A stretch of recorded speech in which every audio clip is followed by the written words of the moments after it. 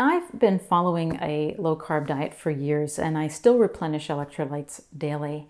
However, replenishing is particularly important when you initially switch from a high-carb to a low-carb diet.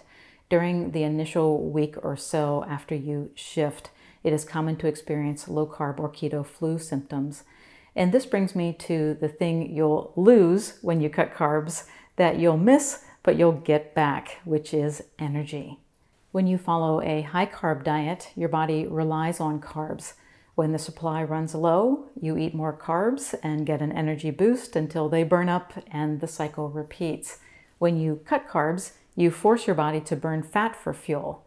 Fats are like the logs on a fire. It takes effort to get them burning, but they burn for a long time, and even the leanest person has a big reserve of fat storage on their body.